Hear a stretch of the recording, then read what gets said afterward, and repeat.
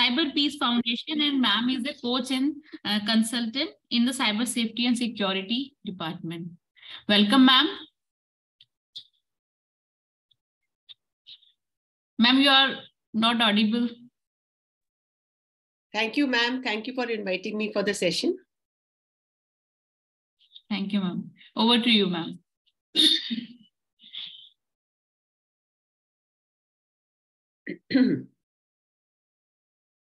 So is my screen visible to all? Yes, ma'am. Yes, ma'am. Yes, ma'am.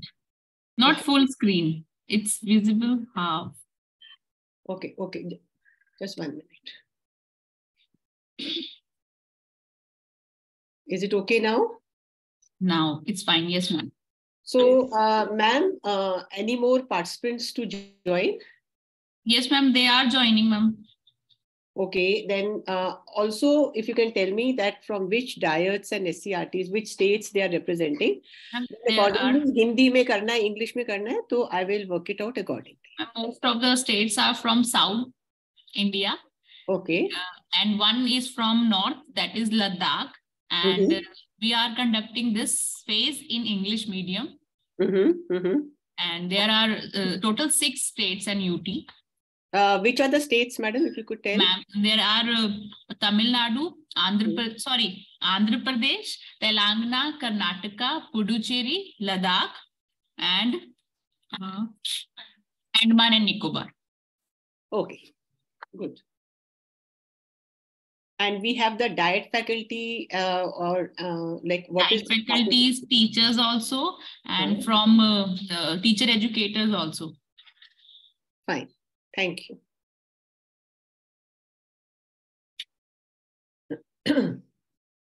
So if everybody is joined, then can I start? There are 124 participants as of now.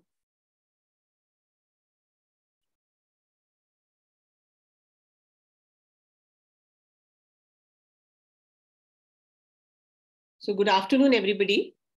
I know today is the last session. And the last session is always a tiring session.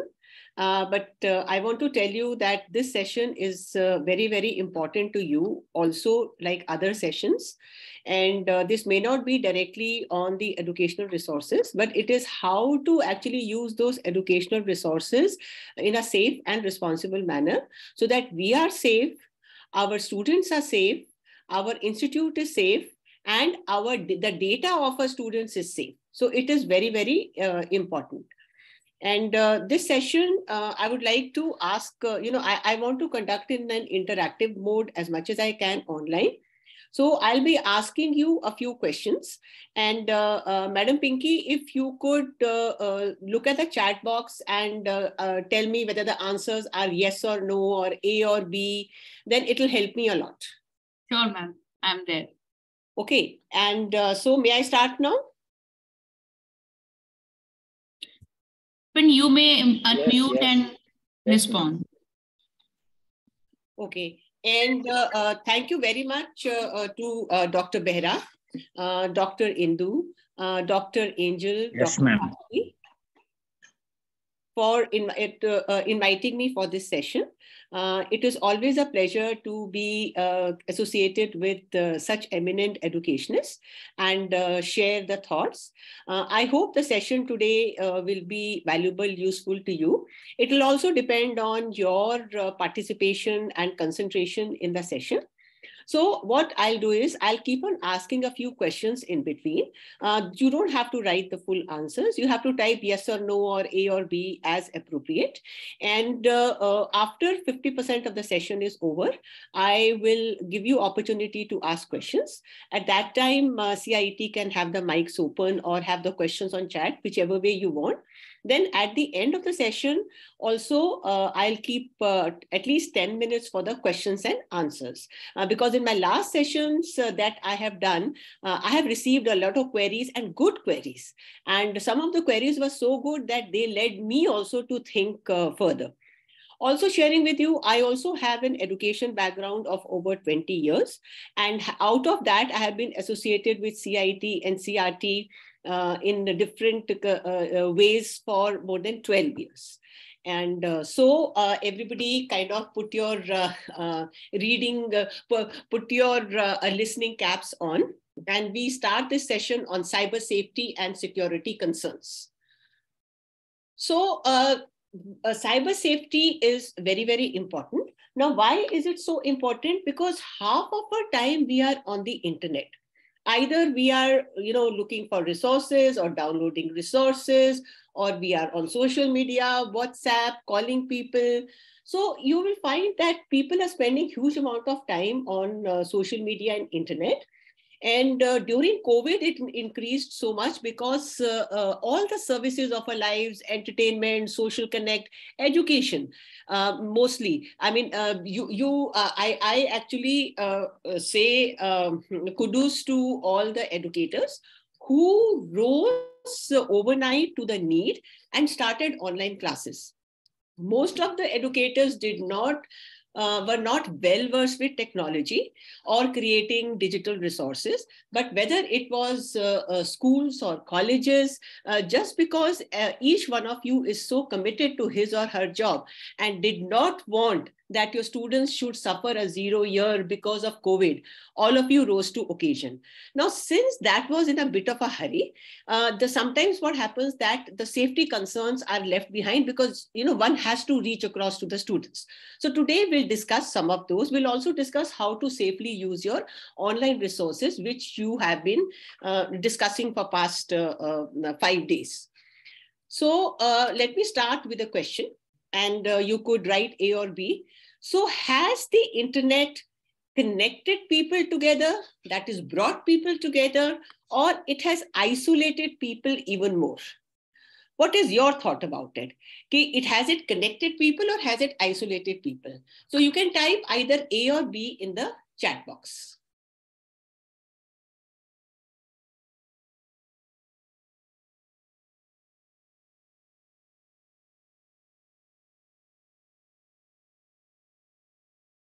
I'll give you about 30 seconds.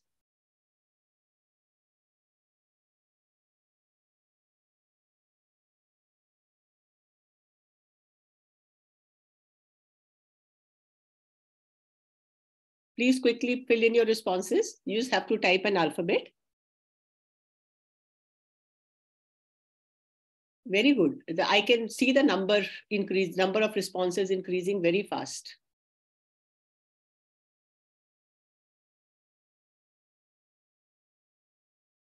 So, Ms. Pinky, would you, because I can't access the chat box, I am screen sharing. So would you look at the answers and give me an approximate understanding of whether it was more of A or more of B or equal? Ma'am, I think more of A, but there are quite number of B they are saying, and some of them are saying both. Yes. So I totally agree with A, I totally agree with B, and I totally agree with both. Now, why? Because internet has definitely connected people together. It has brought people together from various geographies, various parts of the world, especially during COVID and even otherwise. But it has also isolated people even more.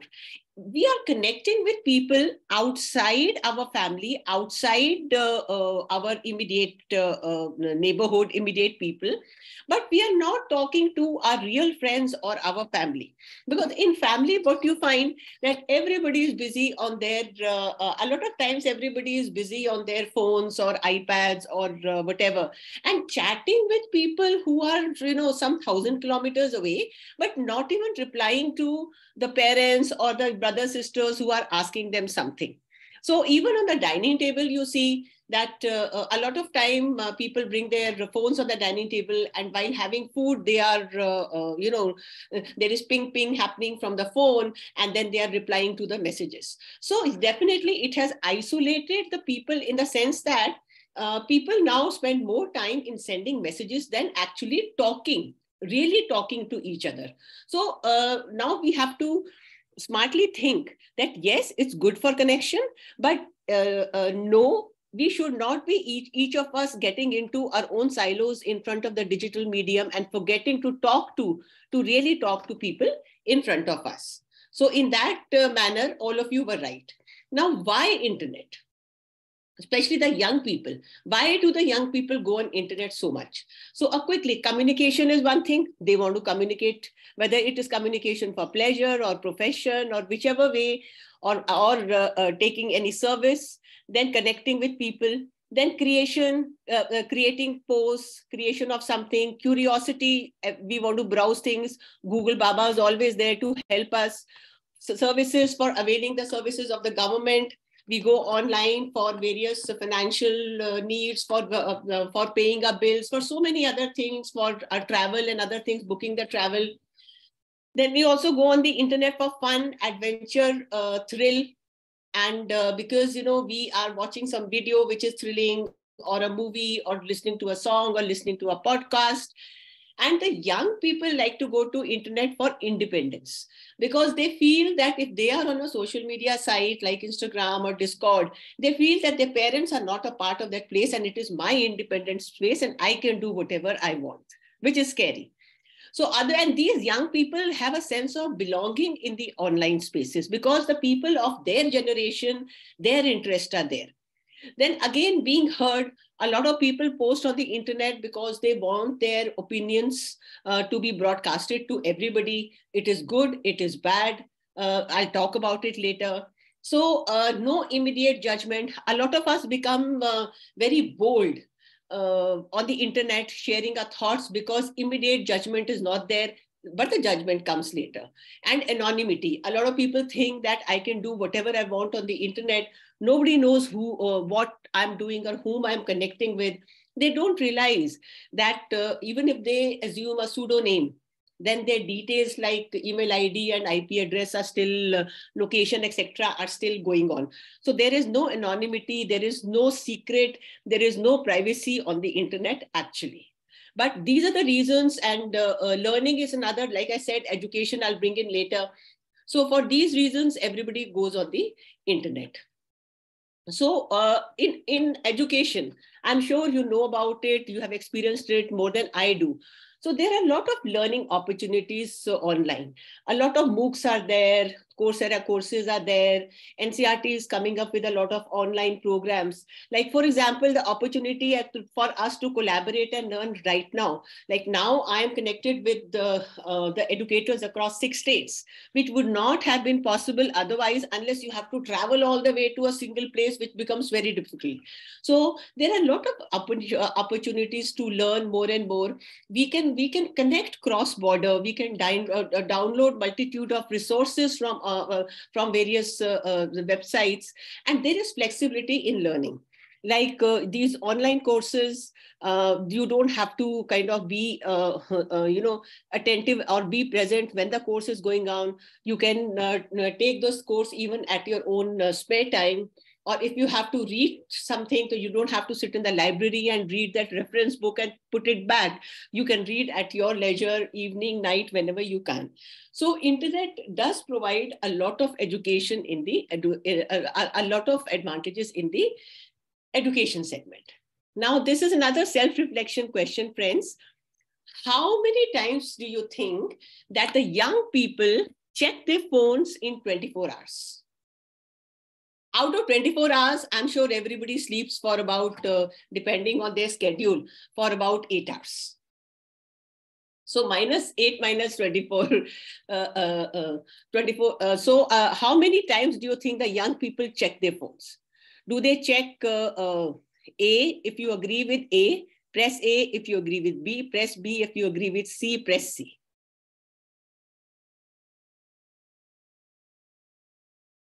Again, I'll give you 30 seconds to respond.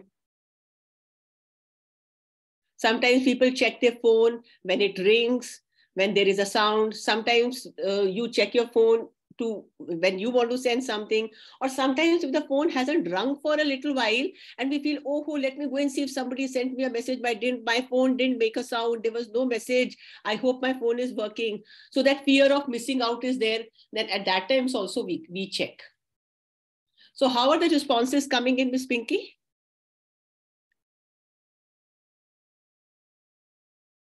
Hello?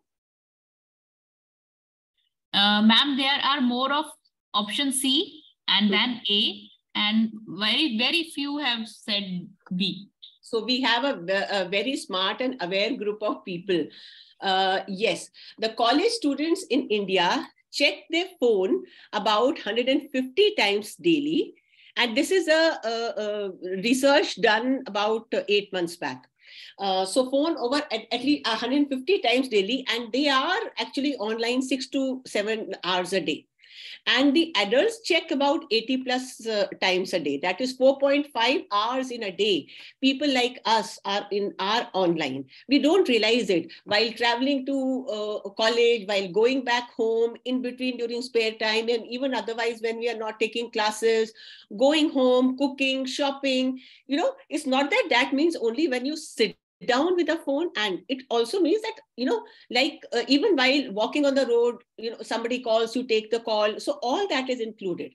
So college students 6 to 7 hours, and we 4.5 hours. So now, considering this, you realize the importance of cyber safety and security, because now there is a very thin dividing line between the real world and the virtual world. We are spending so many of our waking hours in the virtual world. So the norms, etc., the safety norms, the values, everything that is in the real world, that has to be, the safety procedures have to be applied in the online world also. So when I talk of safety, what are the words that come to your mind when we mention risks on the internet? I'm sure you've attended sessions before where they have talked of risks on the internet, or you hear news, or you listen to your friends, some incidents online. So just type in, one word, risks on the internet. For example, one risk on the internet is cyberbullying, for example. So like this, just write down in the chat box, what do you think are the risks on the internet? One word. Shall I read, ma'am? Please, please. Abuse of personal information, adult sites, cybercrime, spam, scam, bank hacking, personal info, data theft, hacking, misuse, spam, Perfect. Data hacking, spam, privacy risk. Privacy risk, yes. Yes. Hacking any information. Spam, hack, personal info, office info, financial insecure, hacking. Okay, so thank you, friends, for being so participative. I really enjoy when the participants are also involved, engaged in the learning. So now, risks on the internet. Most of you have said all the risks. So just I have put a few: privacy, stranger danger, children meet strangers, internet addiction, online predators who are actually searching. They are searching for prey. They are like tigers and lions in the jungle who search for prey. And these predators are men and women like us who keep on searching for the prey so that they can take advantage of them, they can blackmail them, get money out of them, and just get pleasure in emotionally torturing them. So there are plenty out there. Fake news. Fake news is another risk on the internet. Fake news, we listen to the fake news during COVID times. There was fake news that if you put something in your nose, you'll become okay. And some people did, and they suffered very bad consequences. Or there is fake news regarding some politics or some social issues. So that is also a huge issue. Digital footprints is another huge issue, because whether we click online, whether we type anything online, whether we like online, we are leaving these breadcrumbs behind. We are leaving a trail of footprints behind. So this is a big issue. We don't realize it, that if we have liked something which is controversial, if we have liked something which is, which should not be actually, okay. If we have liked something which is controversial, then we can be held responsible for this. If somebody is posting something about racism and we like it, then we are a party to it. So these are the issues. Gaming addiction for young people, this is definitely an issue. Cyberbullying, somebody already said. Sexting and grooming is when the predators, the online predators, they, this is associated with stranger danger, online predator, and then sexting and grooming. When they talk in inappropriate language with the young children, and then slowly win their trust, and then, encourage them to share their personal details or pictures. Screen time is, again, a risk on the internet because it affects the physical and mental health. Trolling is, we know how bad the trolling can be. Like, for example, a cricket team has won laurels, so everybody writes good about them. One match they lose, and then those are so-called favorite cricketers are trolled very badly. Politicians are trolled, individuals are trolled, actors are trolled.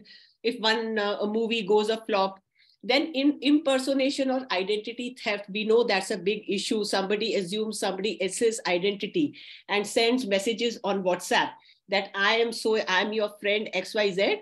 I'm stuck in some place and I need money, or I need money for the hospitalization of my father. And they hack your WhatsApp and they send these messages. So they have assumed your identity. They have impersonated you. And then you think it's your so-called friend and you pay the money. So these are the major issues. Cyber stalking is a major issue amongst the youth. And revenge pornography is when somebody posts pictures, personal pictures of another person to seek revenge. Like two friends who have shared intimate photos, the boyfriend and the girlfriend, and they fall out, they are no longer friends. And then one will post the photographs of the other. So pornography, that is the pornography is the photos of the children, especially the children in inappropriate clothes or positions, whatever. So these are some of the issues which are there online.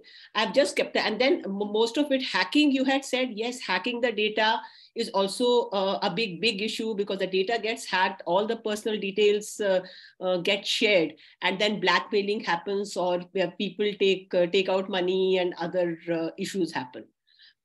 So now I'm elaborating on them a little more. Safety and health risks. So first is privacy and personal safety. Now, in a real life, we are very protective about our private data, our private information, our family details, and our photos. But in the online world, it's just that people become very, unusually bold. They have a false sense of reality and a false sense of bravado. I'll give you an example. Would we post our own pictures? Let's say I've taken a new haircut, I've got a new bike, I've got a new car. So would we post this picture, take a hard copy of the picture and ever think of posting this picture in the community center, in my neighborhood, anywhere? Never. We would never do that earlier. But now it is everybody wants to show off. And you want to post a picture with the latest car, new car, and then get as many likes. So this is, we are actually thriving on the endorsement of the people from outside, which is not good. And because of that, we are putting ourselves in compromising situations. Another thing is that personal safety is that, like, let's say that we are going on a holiday. So somebody is going on a holiday with the family. So what they do is they sit in the railway station or the airport, and then they click picture and say they're going on a holiday to Goa or wherever for so many days. And then they post on social media. So what happens? Social media, you have not settled, the settings are there for everybody. You have not put the settings for friends. So anybody and everybody in the world will see that you are going to Goa. And on the social media, you've also given your address and telephone number.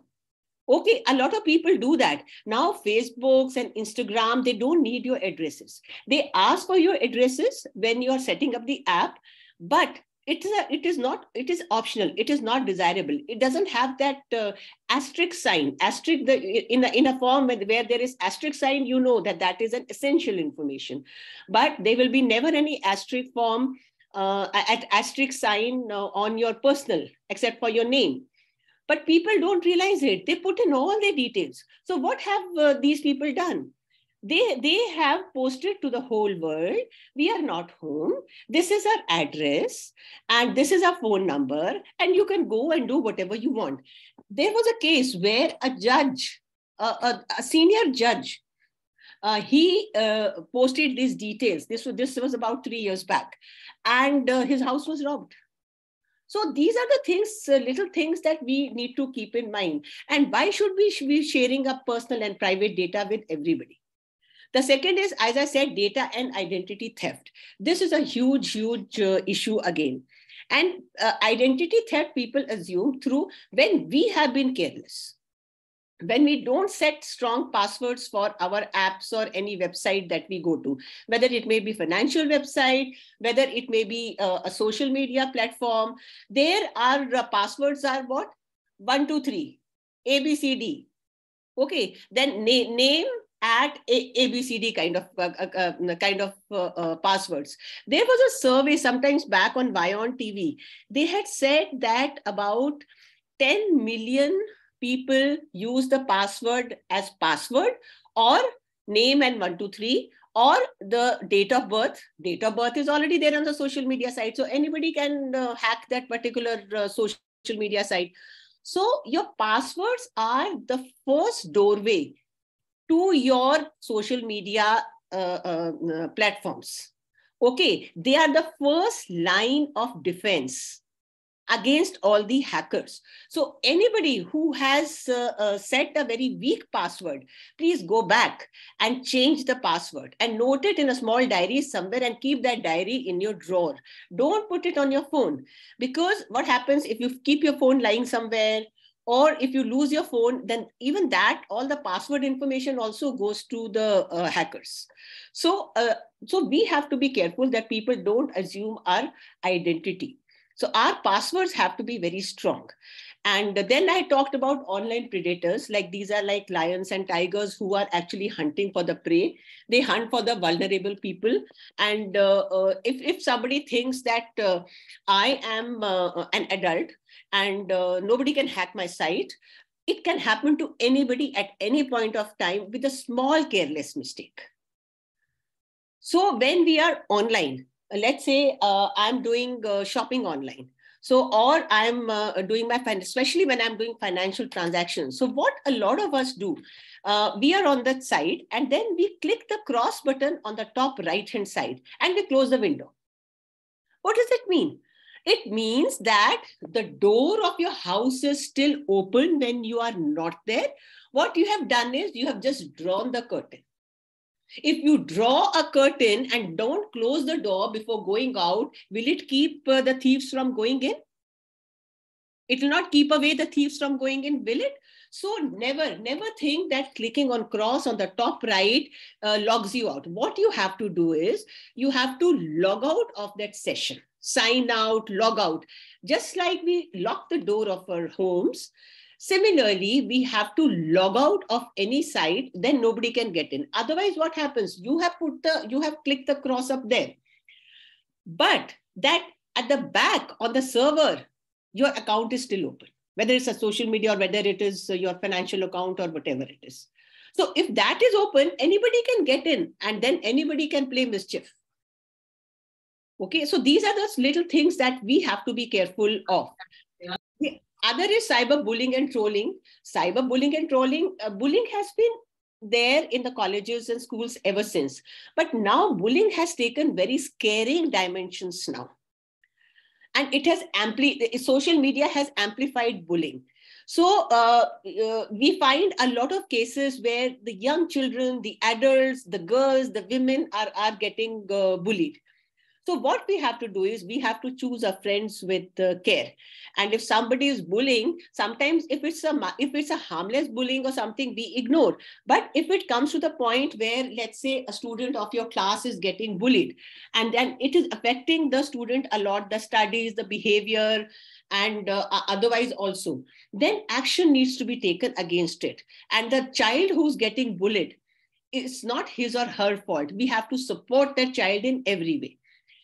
Inappropriate content is another issue. When the young people go online and they find all sorts of videos and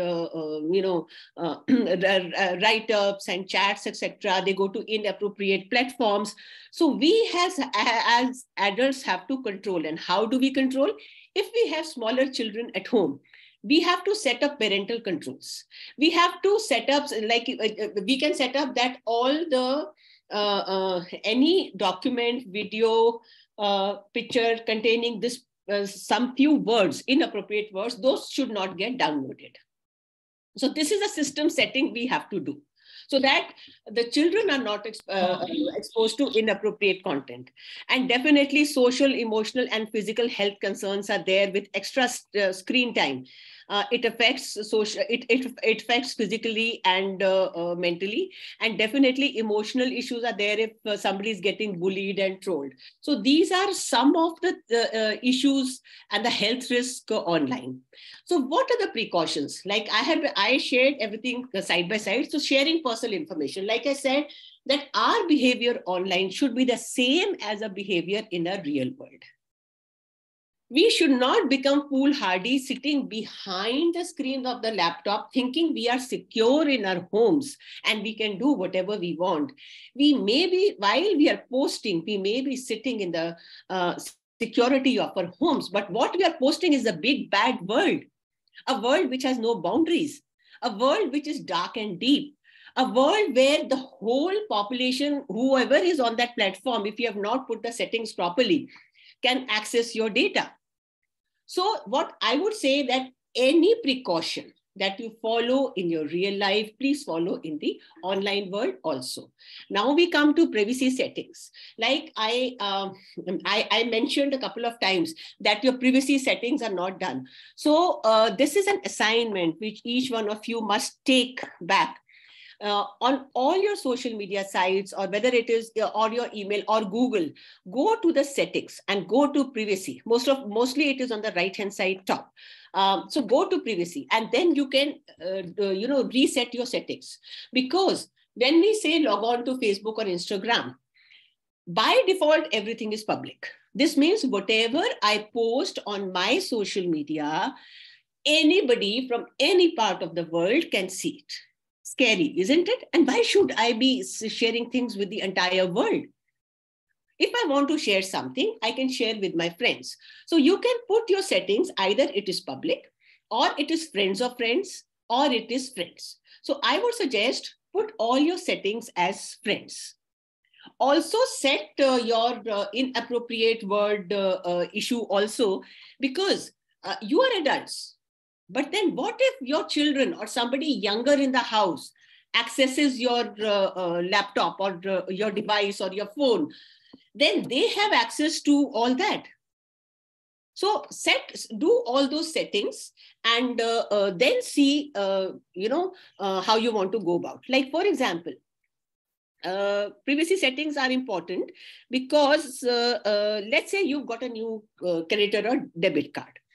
Now, by default, the limit would be 5 lakhs, 3 lakhs, 10 lakhs. And then you start to use that card in ATM or at commercial places or online. The first thing you should do is you should set the card limit. If you do online banking, then, and for number one, for online banking, your password should be very, very, very strong. And you should have two-factor authentication. I'll talk about that. And when you log out, when you finish your work, you should log out or sign out.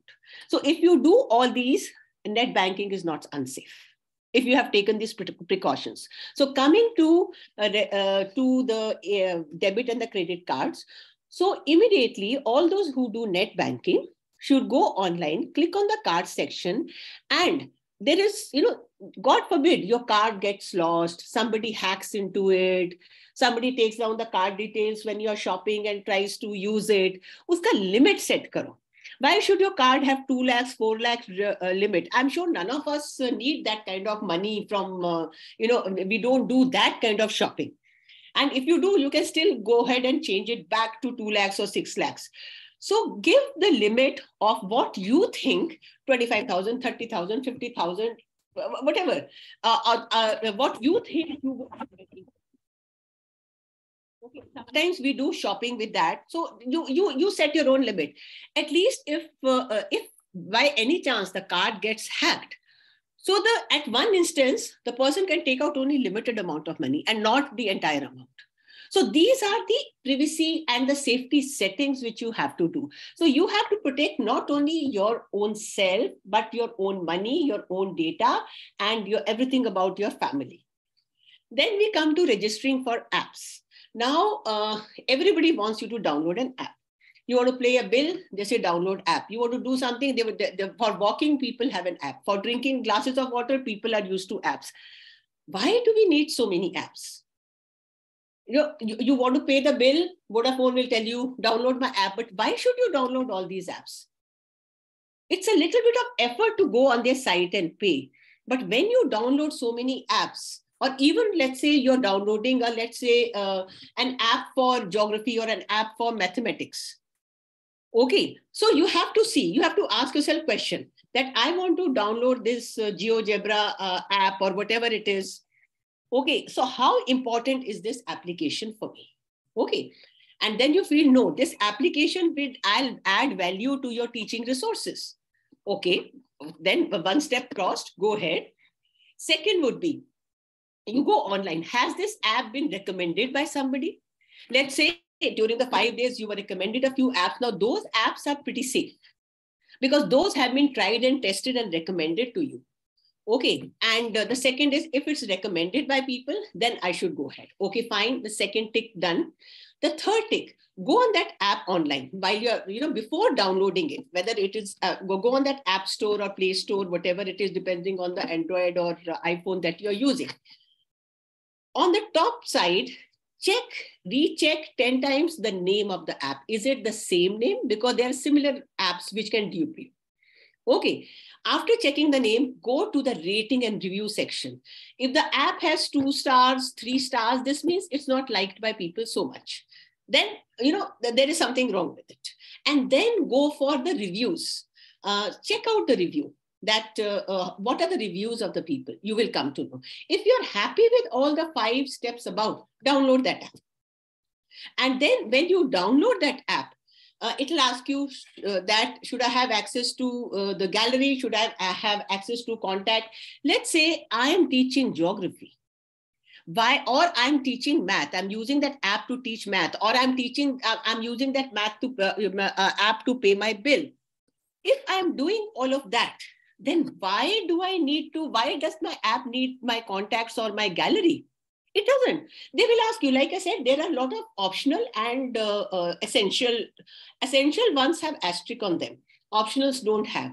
So fill information where it is needed and not in a hurry. You filled in the entire information. So be very smart while registering for apps. I'm not saying apps are bad. Apps are good. Apps from reliable companies are good. They help us with our work, but we have to take care. We have to ask ourselves a lot of WH questions. What, where, how, when, okay, and why. So once we have asked ourselves these WH questions and we are satisfied, we go ahead with it. So like I come to passwords now. Like passwords, I said, is the first line of defense. It's actually the key to your tijori. Okay, to your cupboard. Okay, and to your locker. It is a key of your locker. Like, at home, we don't give the key of our cupboard, which has a jewelry or a money or important documents to anybody. Similarly, we have to protect our data online, ourselves online. It is very, very important. And password should be a combination of numeric, alphanumeric, capital and small letters. These days, a lot of these online platforms have become smart.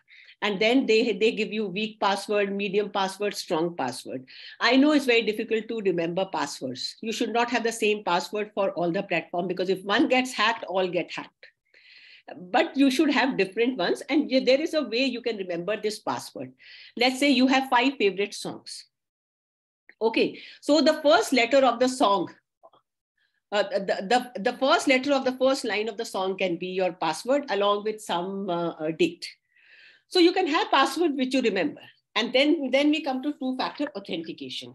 Some of you may have heard of it. Now, what is two-factor authentication? Is the double lock system, double security.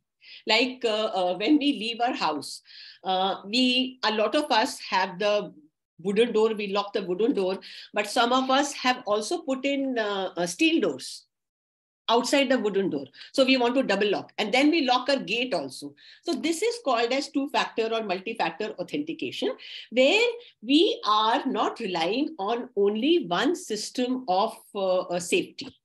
So one system of safety is password. Let's say your password gets hacked for whatever reason.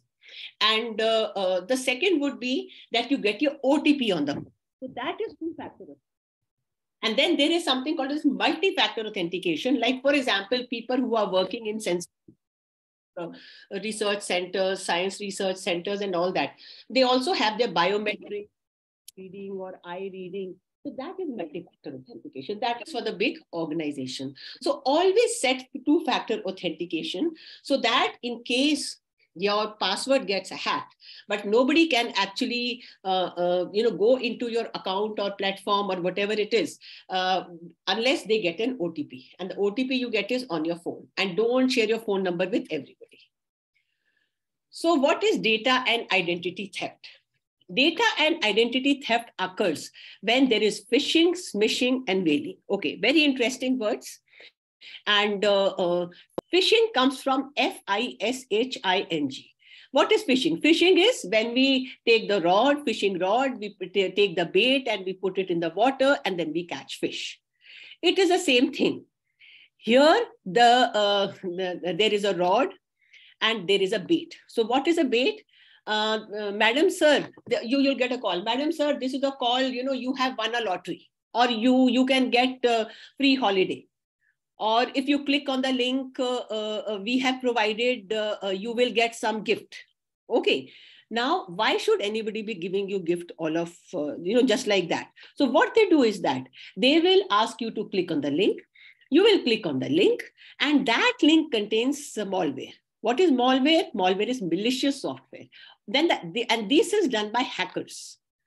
The hackers actually send you these links.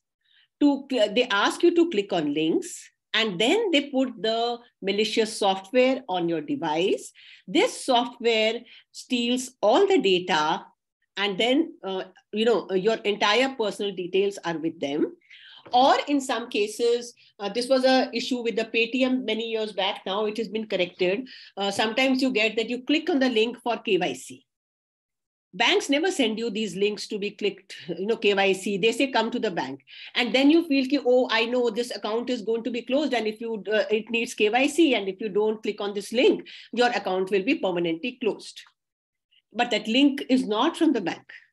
There is another new issue that a lot of people are getting, at least in North India, a lot of people are getting this message that your electricity bill is due.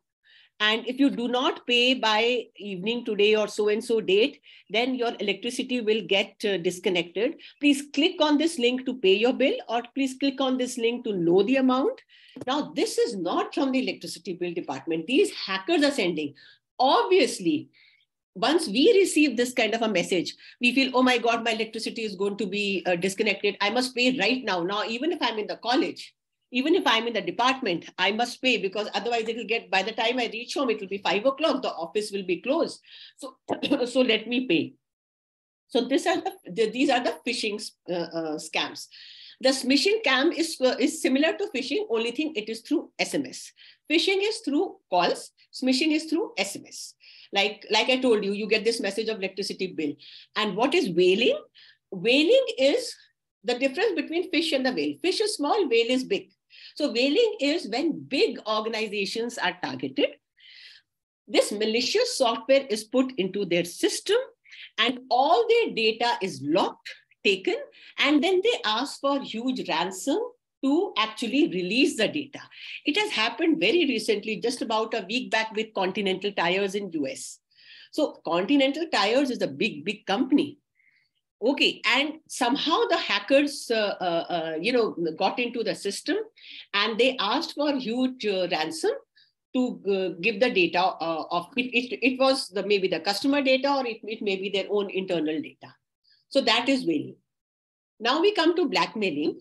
Now these people who fish, who smish, or do whaling, so they ask for ransomware, that is blackmailing. In some cases, if they get access to your gallery, then they will pick up, they will steal the, photos, the intimate photos. They can even steal a simple photo and morph it and then blackmail it. So these are the predators, hackers who are online. Ransomware, I have already discussed.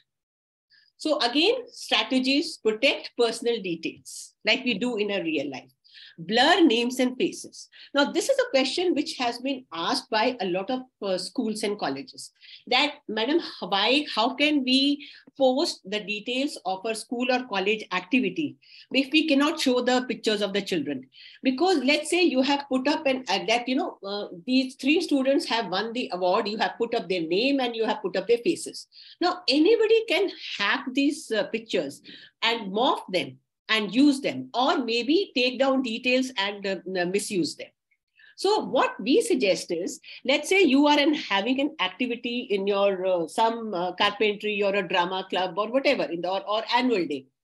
The picture should be taken from a distance, maybe not directly of the face profile, maybe the side one, maybe the back one, or if there are, then the faces can be blurred a little. I'm not saying totally white, blurred a little, so that nobody can actually, download those pictures and get access.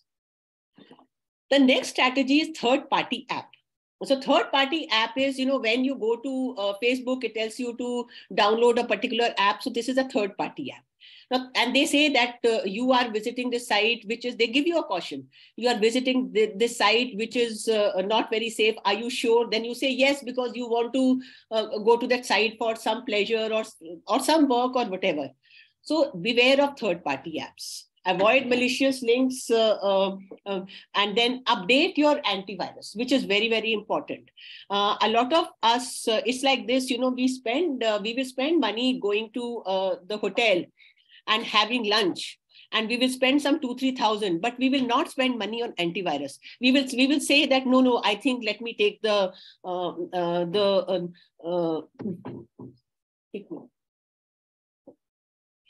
hello. Then we will say that, no, I don't want original one, and I don't want to pay 2,500. It is actually pretty silly, because people spend so much of money otherwise, but then they don't want to spend money on the original softwares. So use original softwares.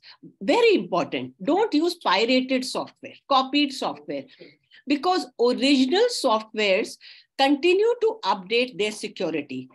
I'm sure each one of you must be getting that your operating system is getting updated, or your office is getting updated. It is because you've got original software. So they keep on uploading the security patches based on the new virus that comes.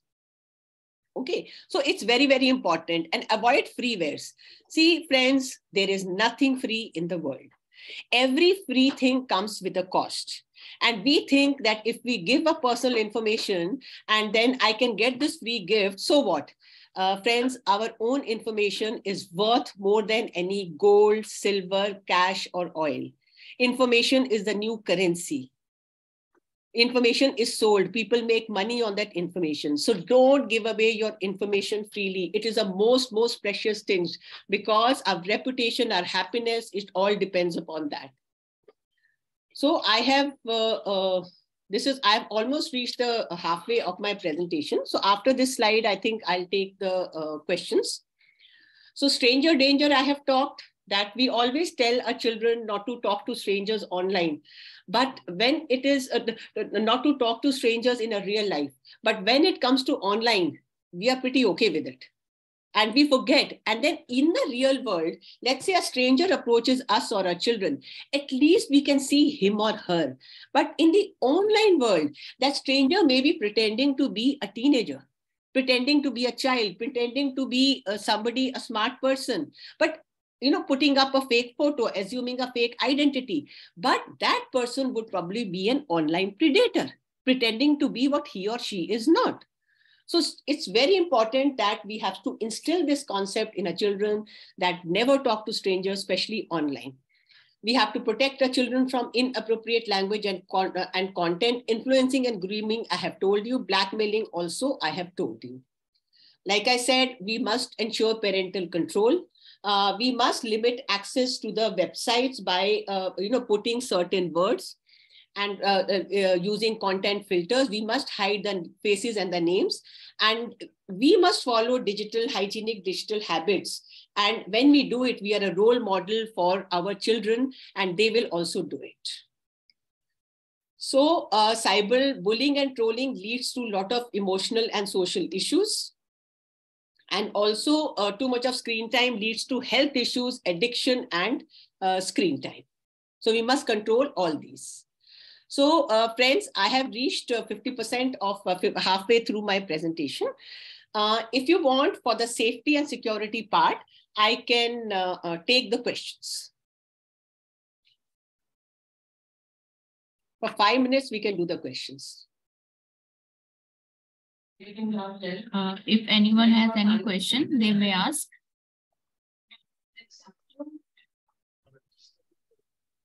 Hello, madam. Yes, sir.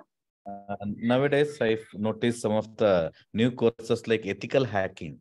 Is that legal, or what is that exactly? Okay, so there are 3 kinds of hackers. It's an interesting question. So there are 3 kinds of hackers: black hat hackers, gray hat hackers, and white hat hackers. Ethical hacking is done by the white hat hacking. Hacking per se is not a good thing, but these white hat hackers, they do hacking for good. Like organizations like Microsoft, Google, or these organizations, or even our own government organizations, they have these hackers too, so that they can find the weaknesses in the system. So they are hacking that particular site with the consent of the owners of that site, website, or platform, so that they can find what are the weaknesses in the particular site. Like, I am the author of a book, but then I give my book for review to somebody with the trust that you review the book and give me your feedback before I get it published. So the reviewer would be like your white hat hacker. So that is ethical hacking.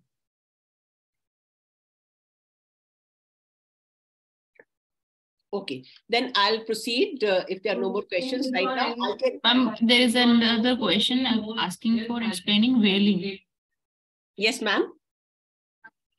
There is another question asking to explain whaling. Whaling. See, ma'am, one was fishing and one was whale. Fish is what? Fish is small, whale is big. So if I'm doing fishing, I'm looking for small fish. If I'm doing whaling, I'm looking for big fish. So people like us are small fish. Big organizations are like whales.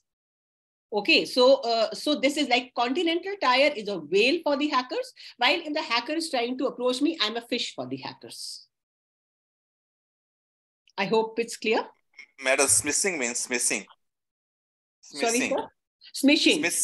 Smishing is like phishing. Phishing is through calling. Smishing is through SMSs. When you get the SMSs that you won lottery or you get a free gift, click on this blue link. You will it will change your life. You will get Cadbury's giving free chocolate. So those links, those are smishing. Smishing is also when you get message from, let's say that your KY, your bank name. So let's say you have an account in SBI. So that message may not be from SBI, maybe from SIB, for example, with slight name change. And then it will be, you please do your KYC, else your account will be closed. And then click on this link. So that is smishing. Okay, friends. So I'm moving to now education. So like I said, technology has a huge support in our learning, especially the online learning. But what are the challenges we have to say? And what are our responsibilities as educators? So very important is the privacy and personal safety of our students. So student safety is paramount. When our students come to school, we have boundary walls, and we have gate which is locked where a guard sit. We don't allow anybody inside the premises of the school. Even parents or visitors have to take the passes. Don't we follow all this? Because we don't want our student safety to be compromised. Now, what happens in the online domain? Our student safety can get compromised if their photos get leaked, videos get leaked, personal data gets leaked, because student data is a massive wealth of sensitive information.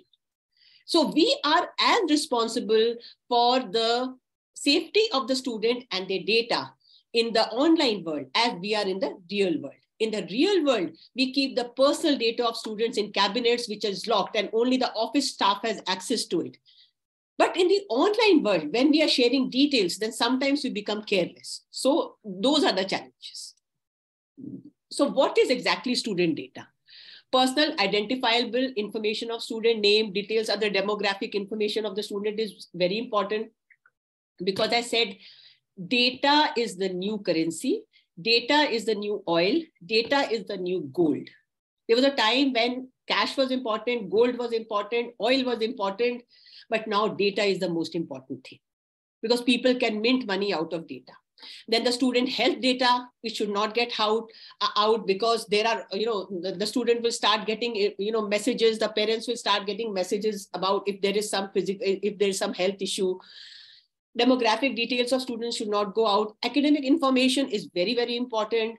Let's say somebody is not doing well, the data gets leaked, and it will be so embarrassing for that student also. And then later it may impact him and her when they are applying for colleges. The testing performance data, very important. Behavioral details of students are very, very important. So let's say we have a student with a disruptive behavior, some issues with the behavior in our school or college. But later what happens, as the children grow up, they become mature. They grow out of it. So let's say these behavioral details, the school has marked somewhere that this student has issues with this behavior. So what happens is that this gets against his or her name. And please switch off please mute your mic, please. Somebody's mic is unmute. Sir, please mute your mic. Pinky ma'am, please ensure. Just see whose mic is not muted.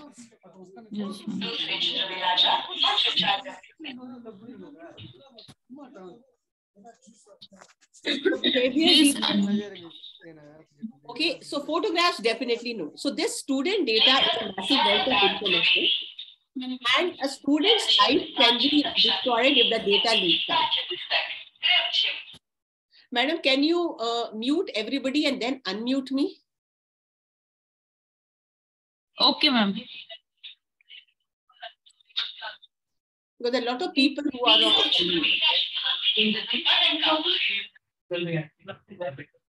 सबको mute कर दो ma'am जाके participants वाले उसमें. Yeah, ma'am.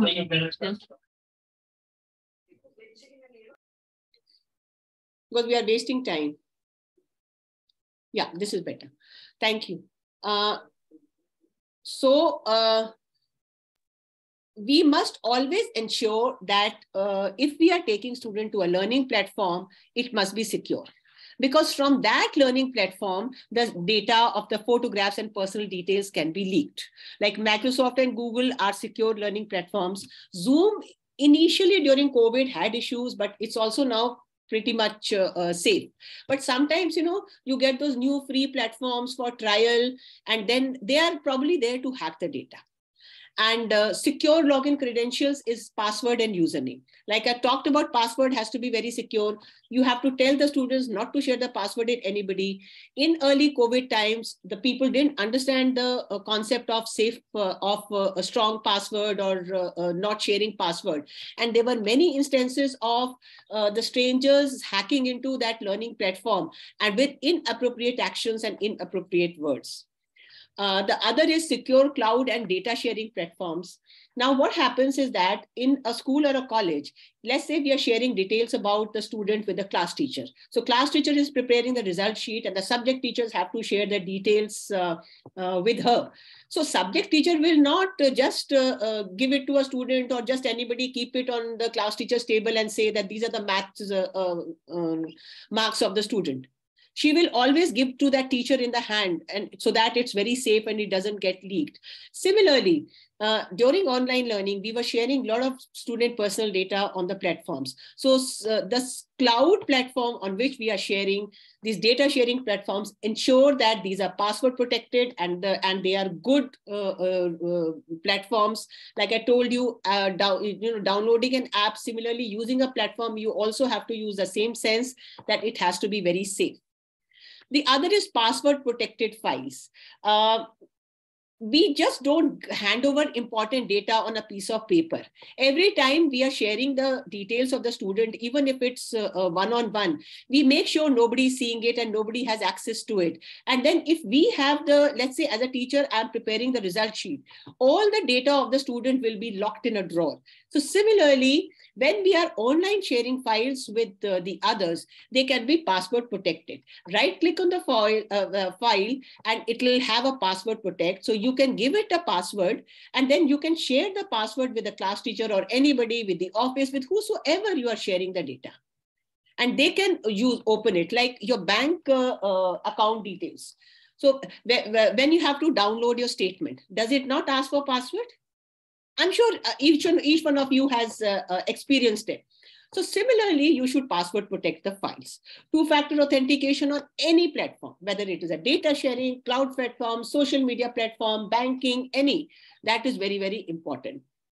Now, another is limiting access and control manage of user privileges. Now, this basically in simple word means that giving right access to right people. Like a principal in the school or a college will have access to all the data of any child, whether it is academic, demographic, behavior, she has a right to all. But going down the line, the head of the department will have access of the data of her department. The class teacher will have the data, offers access to the data of only her class. And the subject teacher will have access to the data of only the subjects that she teaches, she teaches across the classes. Similarly, you have to give the user management privileges very smartly in the online domain, and with strong passwords.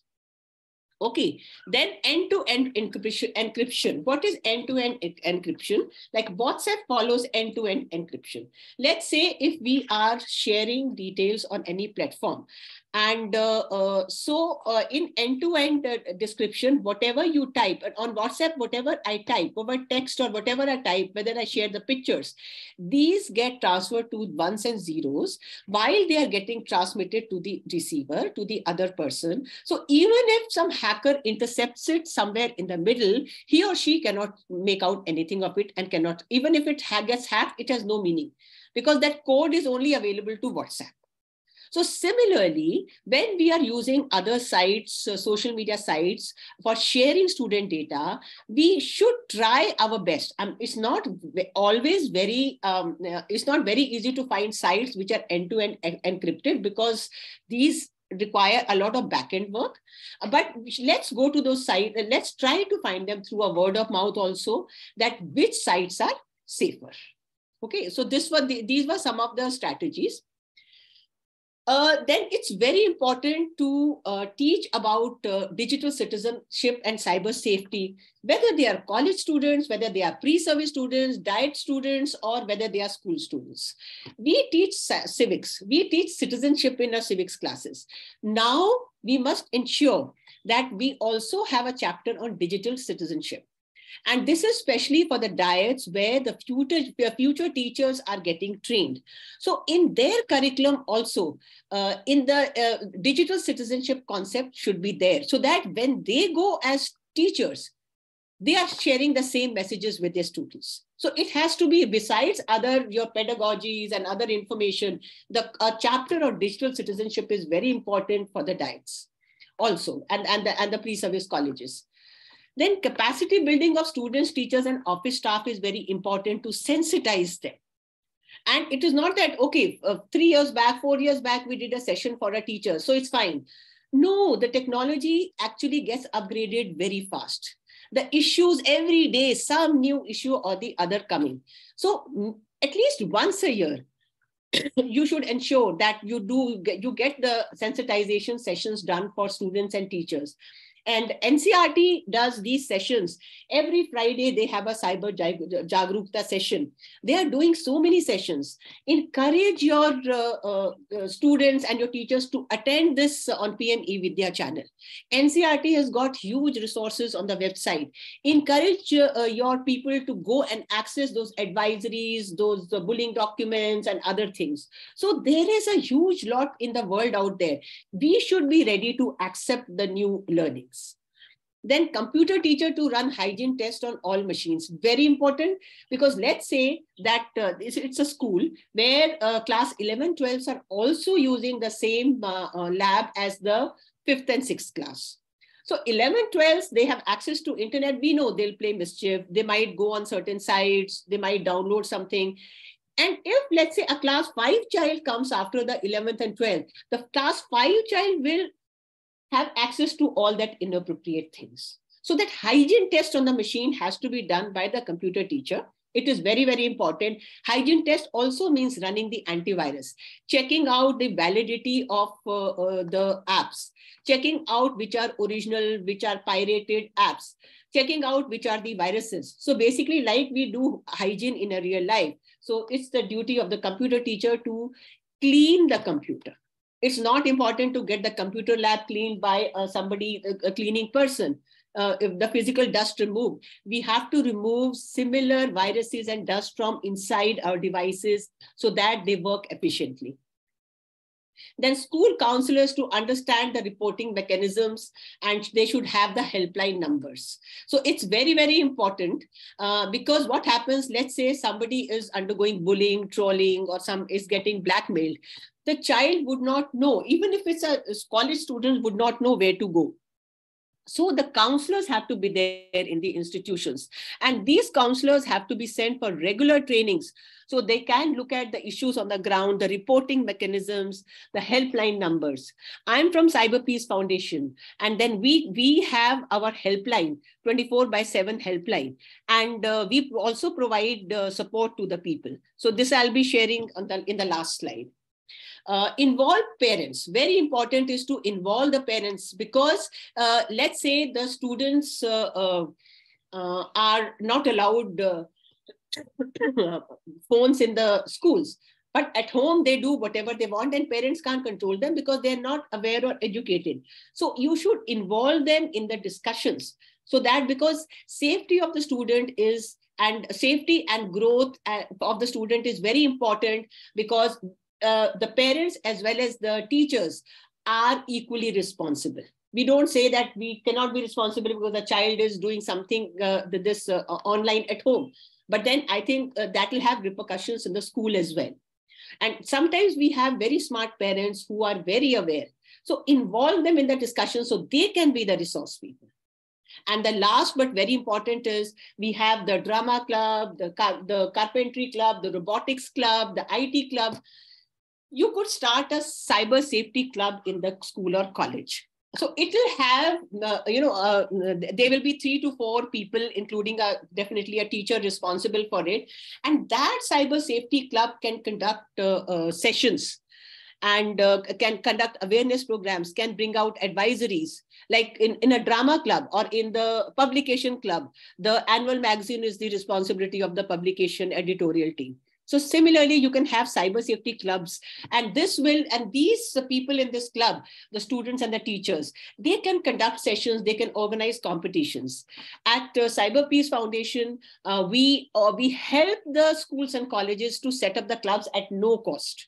So if anybody wants to set up a club, you can always connect with me later. Okay, now I'm almost at the end of my session. So friends, so friends, I'm giving you a couple of assignments, and so you need to check and make changes, edit your privacy settings on your social media platforms and app. Facebook, Google, Instagram, Snapchat, gaming sites, or any other learning apps that you may have downloaded. Just go to them and see the settings. In case you have given your personal details which are not required, you can just go and delete them. Nothing will happen to that. Yes, the essential settings you can't. It will give you alert or messages, but just go back, and still it is never too late. So on Facebook, on the right-hand side, on Instagram, on the right-hand side, Twitter, anywhere, just check your settings and make your settings private. That is very, very important for yourself, for your children, for other people in the household. Then check and edit access to your personal data by the learning apps and platforms. I have already included that in my previous statement, that whichever apps you are a part of, apps are not bad, but you have to take care that those apps have to be trustworthy. They have to be reliable. They have to be useful. So anything that you download, ask yourself WH questions. I really need it. What is it for? What will I do with it? Will it cause me any harm? So once you have asked yourself all these questions, then you're pretty safe. But there is no harm in going back and checking and editing also. Don't we do that in a real life with the other things? We do that, no? If you're going on a long drive, don't we check our car or a scooter whether it is roadworthy? So similarly, we have to take care in the online domain.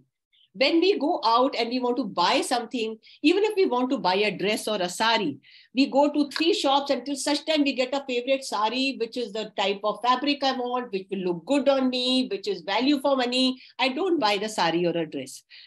Okay, I don't. But then we don't realize when you're going online and looking at things, just because they are free, we keep on downloading them. So you have to apply the same critical thinking concept in the digital world. So friends, we have talked a lot about cyber safety. So there are different ways of making your students and teachers aware. So I said awareness is very important. One type of awareness is through these kind of programs where we are giving a lot of information and gyan. The other is when we are involving the students or the teachers themselves into the topic, and they research, they create things, they come up with solutions themselves. Isn't that a better learning? As educator, you will say that combination of both works very well. So Cyber Peace Foundation, with support from NCERT, we have been organizing the e-Raksha competition for schools and colleges. Now, what does this competition do? In this competition, the students from class 3 onwards till college level, they can participate. And the topic is around the online safety. And then they can either create a poster or an essay or a blog or a research paper or just a poem or a video, but anything on cyber safety. So what happens if I ask a student that create a video on, let's say the student decides to create a video on bullying. So the student is going to do some kind of research and or on privacy, so that particular participant, student or teacher will do the research.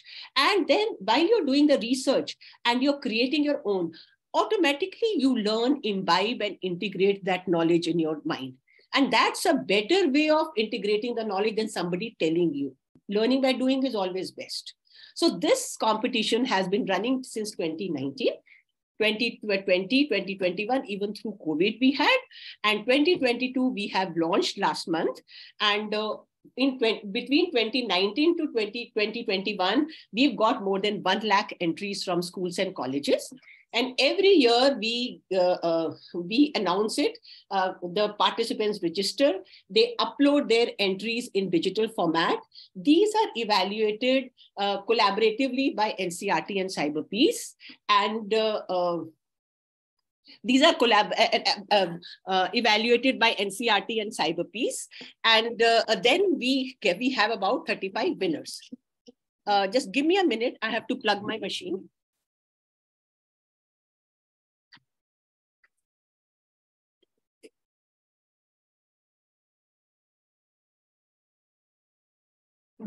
Sorry, friends, it was running out of battery. Okay, so I'll share more details with you. And so the topic for this 2022 is safer, responsible, and peaceful use of internet. So I'll take you on the website as well, and note it down, www.eraksha.net. This is the website where you can register. It has all the information of last 3 years and also this year. And register for the e-Raksha competition 2022, or this QR code, you can take snapshot of this, screenshot of this particular page if you know how to, and then you can also use the QR code, or you can go to www.eraksha.net. I will share it later in the chat as well. And let me take you through the website. Give me a minute.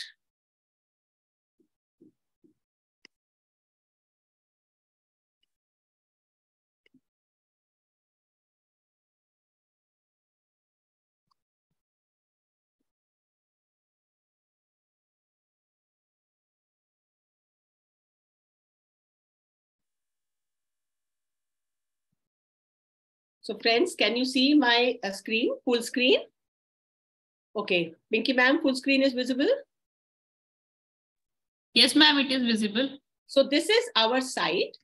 And if you go on the URL on top, 1 minute, it is eraksha.net, and the lock over here means that it is a secure site. Okay. So I'll take you down. This is eRaksha 2022. You can click here to register. It will take you to the registration link, and where you can fill your details. You can actually, if it's a student, if it's a teacher. So we have various categories I'll be talking about, and the participation category comes in here: school students, college students, and all that. And going back to the home, this is a little bit about our eRaksha competition, that we are proud to present. NCERT and Cyber Peace Foundation are proud to present the 4th edition of eRaksha competition, an annual event that brings together young talent to showcase their knowledge and creativity in the domain of cyber safety. Okay, so the topic is safer, responsible, and peaceful use of internet. And you can actually submit your entries on the topic through self-created posters, no copied, no ready posters.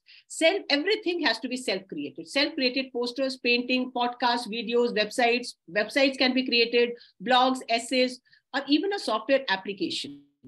So this is, you can also go through 2019, 2020, 2021.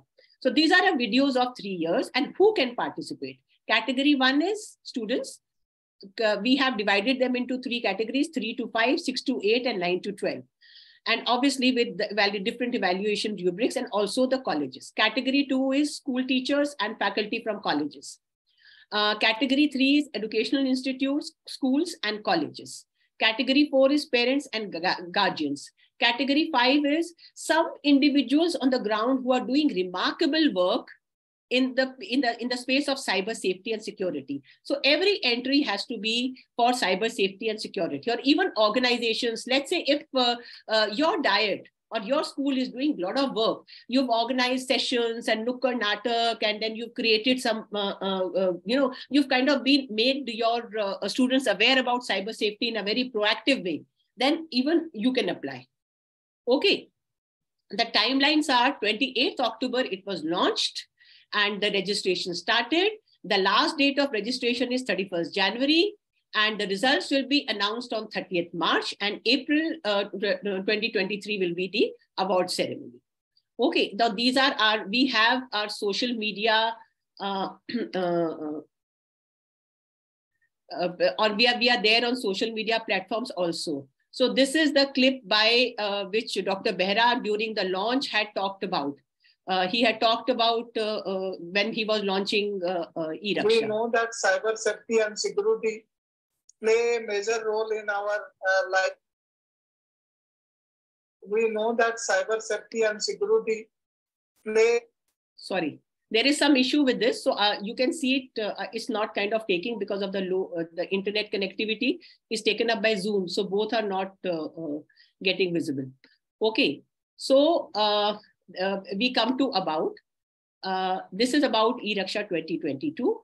And this is a little more about it, why we are launching it. And there is again the registration link. Then various competitions. So what can you apply for? So topic is cyber safety. So you can create under the arcade, you can create drawing, painting, comics, memes, stories. Okay, anything like this is an example. You can, this is a winner of last year who's created. Excuse me, ma'am. Yes. This session timing is 3:30, ma'am. Yeah, so I'm ending this in 2 minutes. So okay. in Tech Avishkar, the students can create some kind of a software or an app, or even in the presentation, they can give the concept of an app will also do. In WordHack, stories, essays, blogs, and the videos also have to be self-created, interviews, documentaries, songs, drama, etc. So if you click on one, okay, you go to the details of this, there are samples also given, and then you can participate. Then there are resources, and this Hall of Fame has winners from last 3 years, their details. So this is all about eRaksha competition. And I will now stop share and go to my last slide. And then we'll start with the questions.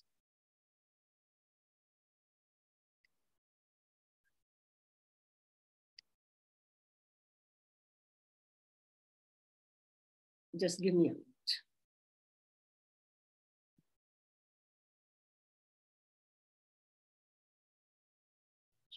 Ma'am, there is a question in the chat box that is there any course available about cyber safety?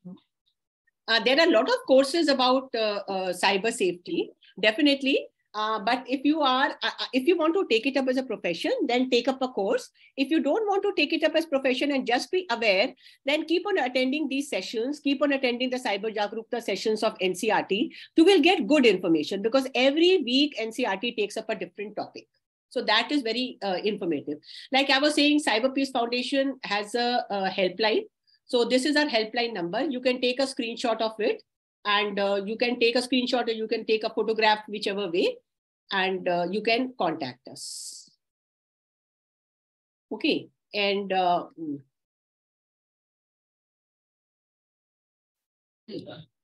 another question is, are all the apps in the Google Store are safe? No, definitely not. The apps in the Google Store are not safe unless you have to see the safety of it. They are not safe.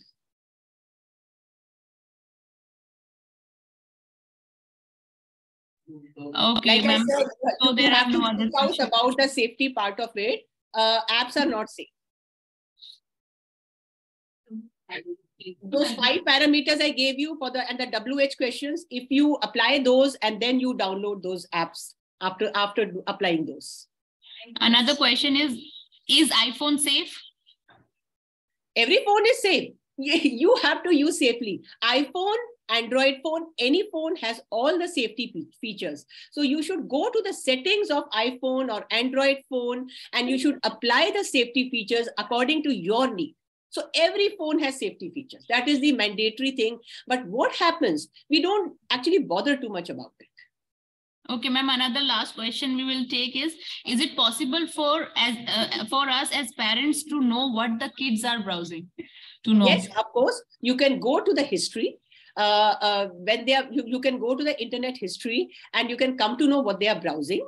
And a lot of parents, the children are smarter than us. Definitely, children are very, very smart. So they will delete the history. Okay. So what they will do, they will delete the history so that their parents cannot see that history. So what you could do, you could set up the parental controls for that. Okay, ma'am. So no more question. So we have 2 minutes more, and if there is any question, I would like that question to be answered. Okay, what I'll do, I will put in my email ID in the chat box, and so that, if there is any issue, you can contact me. Okay. Another question is how to set up parental control.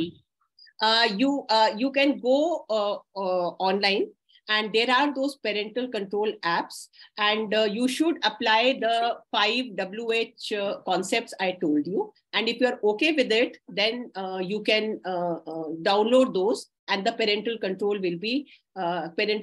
will be applied. Okay, I am putting my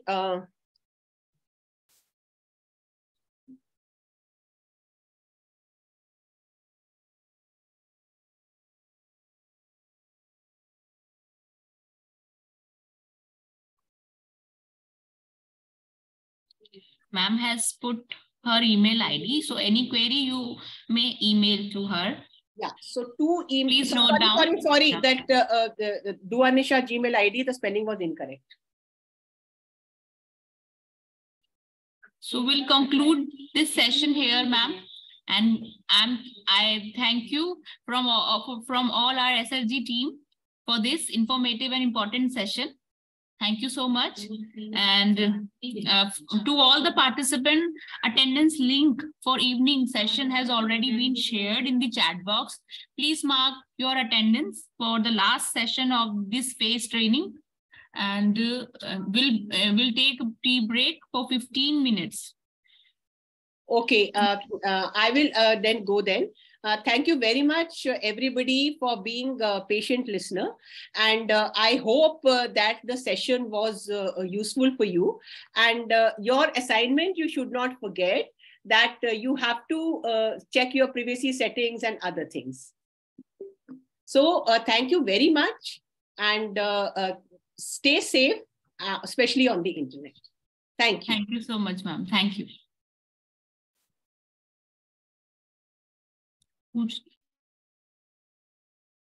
There is a one announcement, like from Andaman, there is a one participant, A. Sarvanan. Please come up, please speak. Your name is not listed. The list we received from Andaman and Nicobar. Then in this case, we won't be able to provide you relieving letter. A. Sarvanan from Andaman and Nicobar.